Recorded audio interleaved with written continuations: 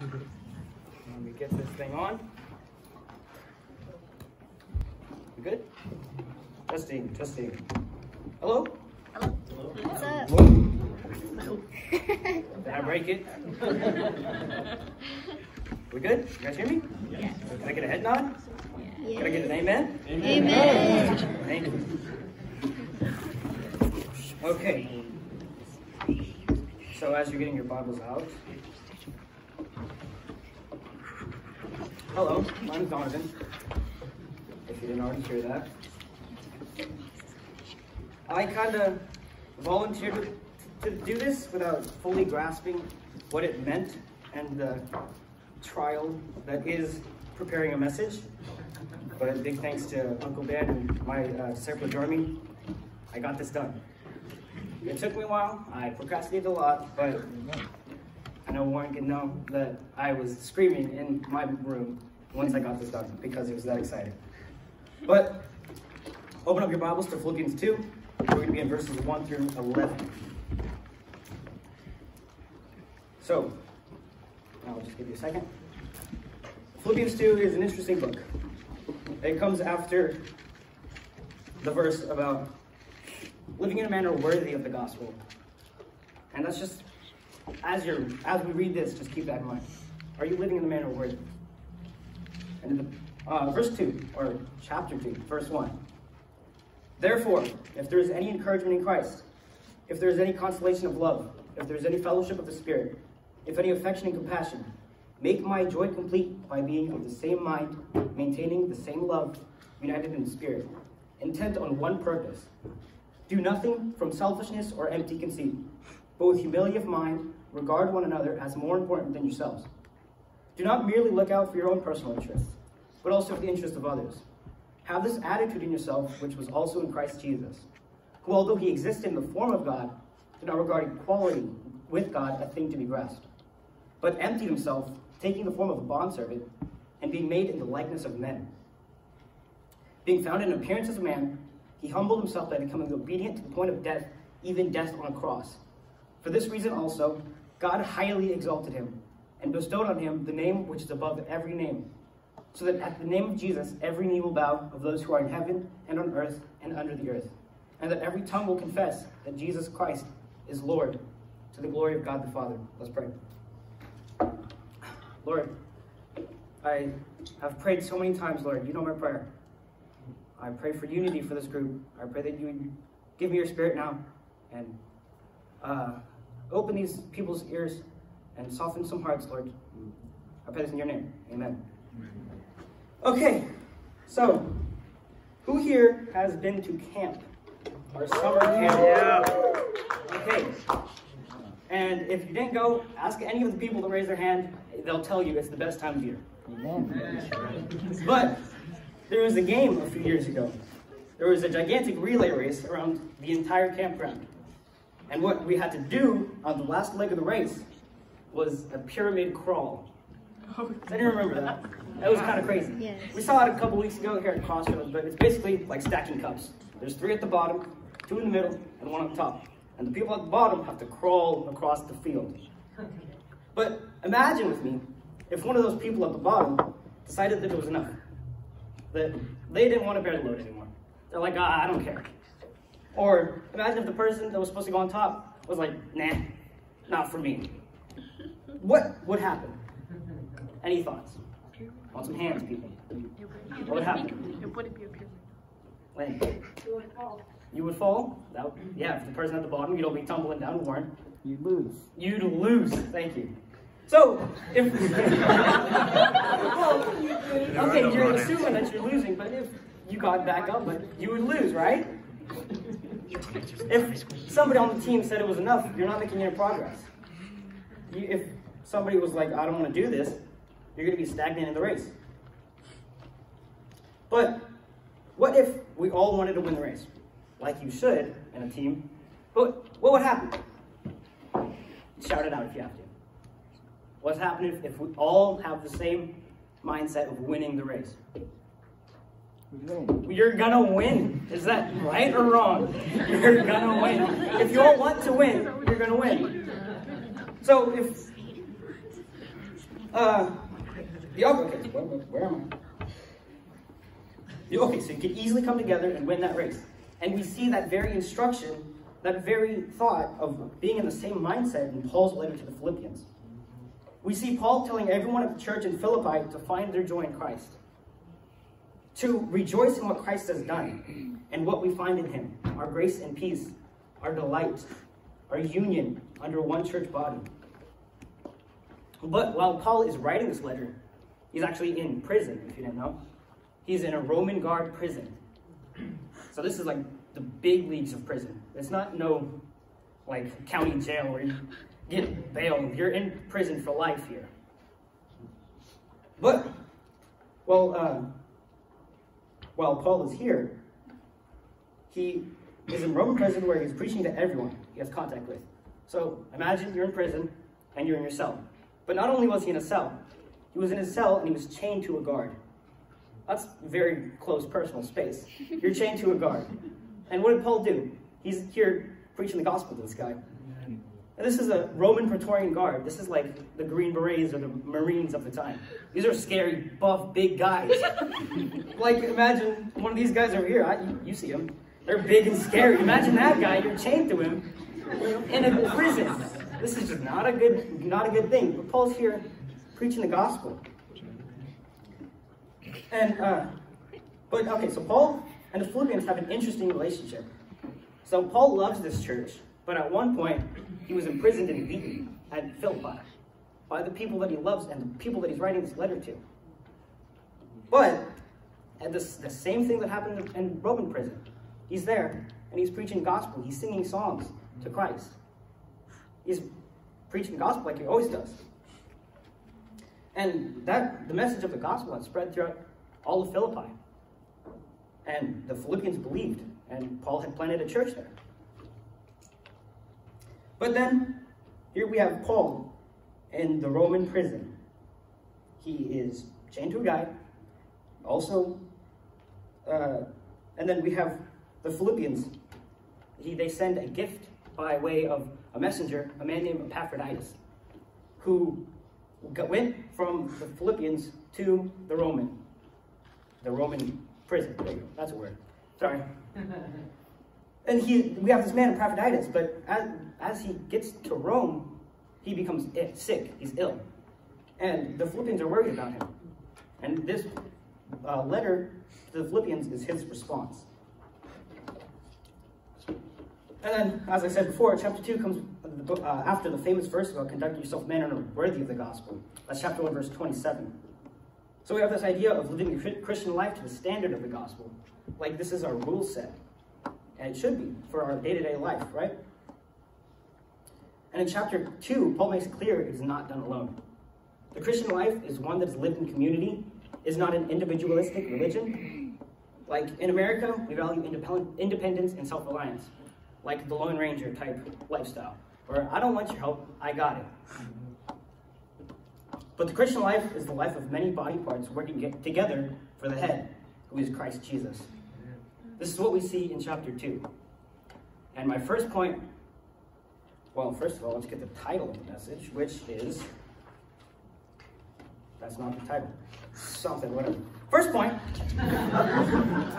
my first point is, since you are united in Christ, live in unity. Verses 1 through 4. Since you are united in Christ, live in unity. Verse 1, it says, therefore, if there's any encouragement in Christ, if there's any consolation of love, if there's any fellowship of the Spirit, if any affection and compassion, make my joy complete by being made of the same mind, maintaining the same love, united in spirit, intent on one purpose. Now, you see in verse 1, it says, if. But Paul isn't saying that there's not, because he's using this rhetorically. Excuse me. He says this rhetorically because we have encouragement, not if. There are no maybes about Christ. We know without a doubt we are complete in Christ. We do find encouragement. We have consolation. There is fellowship in the Spirit. And plenty of affection and compassion. All of these are derived from Christ. With that in mind, Paul wants this church in Philippi to be of the same mind. Meaning, he wants them to be that winning team at summer camp. Everybody striving for the victory. the same mind, being unified under the same love. And where does our love come from? It's Christ. It always will be, it always has been. Okay, so if that's what Paul wants for this church in Philippi, do we see that here at Crossroads? Because, as I said before, the Bible is our standard of living. So what are we doing here at Crossroads? Are we living under the same love? Are we united in spirit? And that's Paul's desire for this church. And that's my desire for you. That's my desire for us. And so, like, for example, like when we're in fellowship time, what are we doing? Are we actually fellowshipping, or are we making jokes? It can be fun, but are we talking about the message? Are we encouraging our brothers and sisters? Things like that. That'd be great to see. Very encouraging even to the person you're doing it with, and everyone around us, because we see that not one person, that becomes many.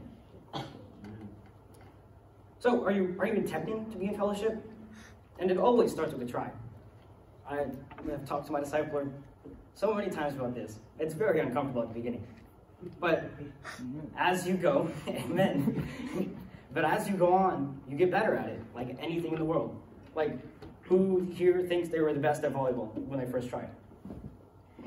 Okay, no, they were jokingly hands, but nobody was good their 7th grade year. We don't expect you to be. But as you go on, you get better. The same thing applies to the gospel. As you practice it, as you're living in it, it becomes easier. So, I have a kind of weird illustration, but it makes sense to me.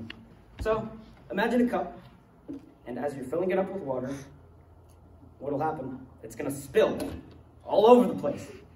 But imagine if you are the cup, and the water is the gospel. You're going to spill out the gospel with your friends and family. It's going to be your lifeline. It'll be running through your veins. So as you're filling yourself with the gospel, you can fill other people's cup with the gospel.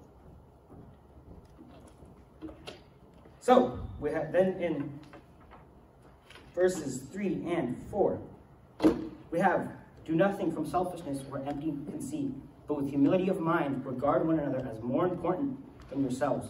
Do not merely look out for your own personal interests, but also for the interests of others. What we see here is Paul's desire of unity for the Philippians and what it looks like. Paul wants them to be there for each other, to be selfless, and to think of others as more important than yourselves. And we all know that we think of ourselves highly. Like, some people a little too much. I'm at fault there too, because what do? We wake up in the morning, we feed ourselves, and we sleep. That's taking care of yourselves. We regard ourselves highly. So what if you were to put other people's interests before your own?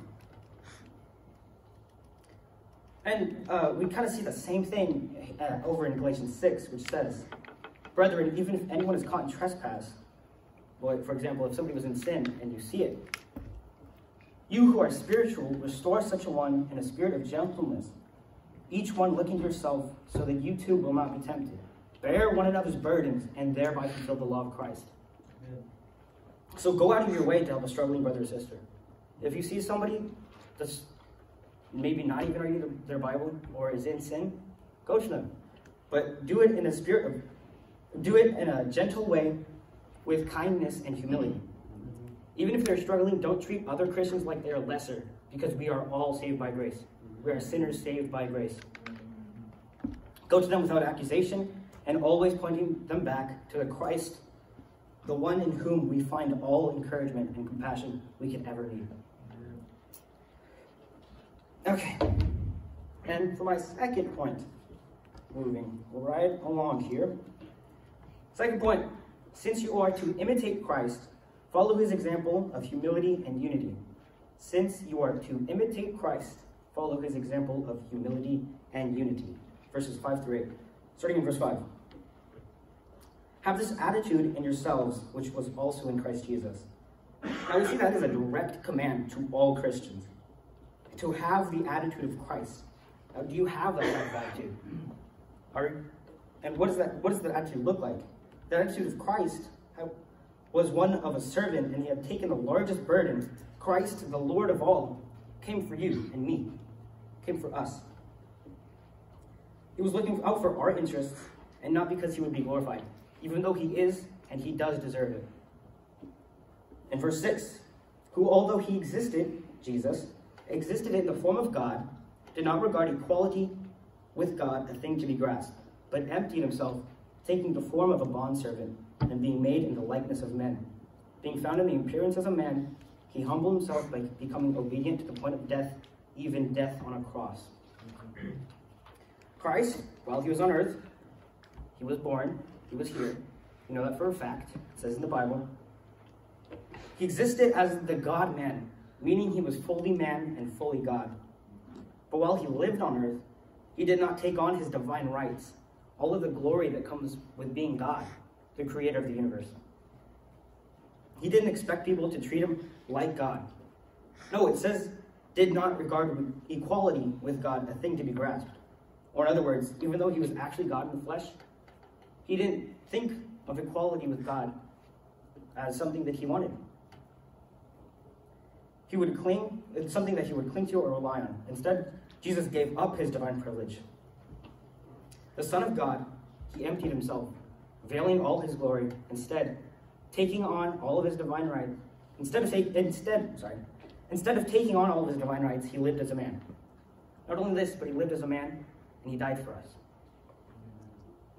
He took on the title of servant, and eventually took on the title of criminal while hanging on the cross. So, if the Holy Lord of the universe displayed this level of humility, how can we as sinful creatures deserving of hell do any less? If possible, we should do even more. This is painting a picture of someone giving up their title. Imagine like a king getting rid of his crown, taking off his robes, stepping down from the throne and joining the servants to serve the next king. Or imagine the president taking off the suit, going into the White House and cleaning the bathrooms. He's over here mopping the ground when he should be leading our country. That's That's the idea of Christ. And in verse 7 it says bondservant, which in the original text it said doulos, which literally translates to slave. See, a servant usually gets paid and then gets to go home. Their master would give them a house to live in and currency to spend with. But a slave is owned. A slave is obedient to the point of death on a cross. Are you willing to do this for others? Christ, the highest of all, the creator and rightful ruler of earth and everyone in it, humbling himself as a slave, dying the death we should die, and being highly exalted. So, are you willing to be there for your brothers and sisters? Just look around you. Are you willing to be there? To your friends, to your loved ones? To be there as a slave. Now, I'm not saying, and get this one clear, that I'm not saying that you could go die on the cross for your friends and family. That's not going to help them. If you get that in your mind, come talk to me after. So you're not dying on the cross for them, but you should extend this type of humility to your friends, to your family, to your loved ones, to anybody that you care about, even people that you may not care about. They need to hear this message that we have. So extend this level of humility to your friends. So, are you willing to be there for your brothers and sisters? So prefer others. Do simple things, like get water for your friends, get the trash up for your parents. Do simple things, or even lending a pen for notes, like some of you probably did. So, or even as big as coming alongside your brothers and sisters and encourage them, even one thing that you read in the morning, or one thing that you heard from a message the past day. Christians are not meant to be alone in our walk, and sometimes it seems like we're all kind of lonely. It's hard to be excited and on fire for Christ if nobody else is doing it. So be the change. Amen. You have to be the one that becomes the many. And together, as sons and daughters of Christ, we can be this one body that I keep talking about. Also, don't be the guy or girl who is sad or mopes around and acts like nobody loves them. Because we do. We love you dearly. Don't be waiting for someone to pay attention to them. And And all in all, this is a form of pride. Self-loathing has always been a form of pride. Also, on the flip side, don't be an enabler of a closed-off group, also known as a clique. I know we kind of joke around about it, but don't enable closed-off groups. We all should be loving towards one another. We should all be inviting towards one another. And on the very opposite side of this, a Christ-like person focuses on other people, not yourself. They would go to other people and look to see about meeting their spiritual and physical needs. So do this. Make sure that you're going out and helping each other. And so for my third point, third point. Since every knee will bow to Christ in unity or enmity, surrender to him. Verses 9 to 13. In the next verses, we see the reason why Christ has done this. Why he has emptied himself and taken on the form of a slave for us. Verse 10 says, so that at the name of Jesus, every knee will bow. Stop there. We are talking about Christ's second coming.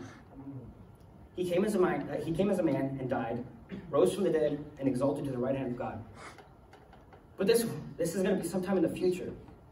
I won't get much into it, but this is not a good time for unbelievers. Christ has come again as a judge for your sins that you have committed. Just like Andrew was talking about. He's either going to be your savior or your judge.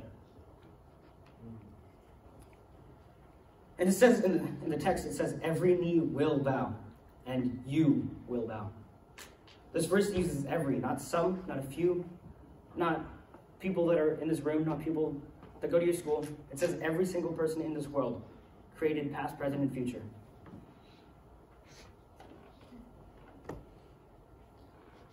And what is the symbol of bowing? Bowing has always been out of respect. What do you bow to? You're bowing to rulers, your elders, people of power, and people that have power over you. And how much more power does the Lord of all and righteous judge have over us? Verse 10. So that at the name of Jesus every knee will bow, of those who are in heaven and on earth and under the earth. So that every also includes people that are saved, heaven, and those who are judged under the earth or hell. Every human being, alive or dead, every angelic creature, every demon, even Satan himself, will bow to Jesus Christ. And in Romans 14:11, it says that every knee will bow and every tongue will praise God. So you're confessing that Jesus is Lord. And even if you don't want to, you're going to praise God because he's so glorious. And back in Philippians, it said in verse 11, it says, and that every tongue will confess that Jesus Christ is Lord, to the glory of God the Father. There is no doubt, we see it here, that everyone, no matter what you believe, what country you're from, whether you say you're an atheist or religious, wherever you are at, everybody will say that Christ, the servant God-man, is Lord of all. And to focus in on the word confess, which means you have guilt when you confess something, like if you're confessing up to law that you broke, you have guilt. You know that you've done wrong. But at that point, it'll be too late. At the point of Christ's second coming, it's too late for the unbeliever. But there is hope. So since every knee will bow, you should bow to Christ as your Savior now. Because if you wait too long and keep rejecting him, later you will be forced to bow to him as your judge. You're going to bow now, or you're going to bow later. Do it now while you can be on good terms with God. And tonight, I want to extend the opportunity to bow to Christ. Even if it's your first time here, first time hearing this message, or have heard it a million times. Bow to him in order to be unified with true fellowship. So, we have our command to be unified, and we have our example to follow, which is Christ, and the reason Christ came. But how can you have access to this union under Christ and avoid our deserved judgment and punishment? Turn to Romans 10, verse 9. A couple books back. Shouldn't be too hard to find.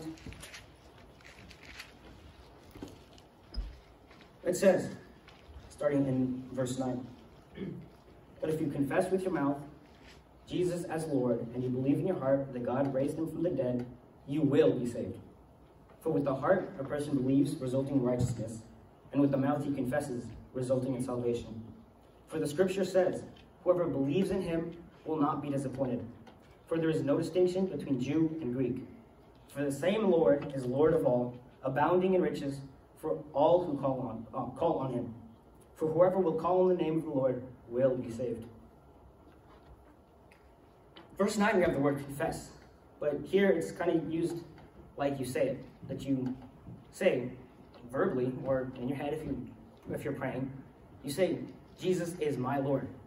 He rules my life. I no longer am the ruler of my life, and I want Jesus as my ruler. It says, if you claim Christ as your Lord and repent of your sins, you will be saved. You will be saved. There's no doubt. The punishment that I was talking about, you avoid that because Christ paid it for you. You will be saved from sin, saved from hell, and taken into the church of Christ despite your past sin, despite your race, despite anything. There is no distinction between Jew and Greek, meaning there's no more division between us. It doesn't matter where you come from or what you look like. We are one under Christ. And the death that he died, we are in union. So be in union, bear the burdens of others, follow Christ's example, bow the knee in union. Back in Philippians 2, flip back, verses 12 to 13, or 12 and 13, yeah. It says, I'm going to end with this. So then, my beloved, just as you've always obeyed, not as in my presence only, but now much more in my absence, work out your salvation with fear and trembling. For it is God who is at work with you, both to will and to work for his good pleasure. It says, just as you always obeyed. Paul is writing to the Philippians again, and he was there for a time, but now he is absent. He is in jail. And his prayer is still the same. He says, now much more in my absence, work out your salvation with fear and trembling. So even in the absence of oversight, like here at Crossroads or in church, even without the absence of oversight, even without constant reminders, even without your parents, even without other Christians around, do these things. Make sure you're loving towards others. You are following Christ's example, and you are working out your salvation. God is working in you for your sanctification. God works through us to help others. So until we see Christ, be unified. So imagine again, you're at a camp, and you're the walking pyramid. Are we going to be the one that wins? Or are we going to be the one that falters and loses? Let's pray. Dear Lord, I pray this prayer many times, Lord. I pray for unification under one church body, under Christ as the head. I pray for these people now. I pray that you have touched lives here tonight, Lord. I pray that you get the glory tonight. I also thank you, Lord, for enabling me to bring this message in your name. Amen. Amen.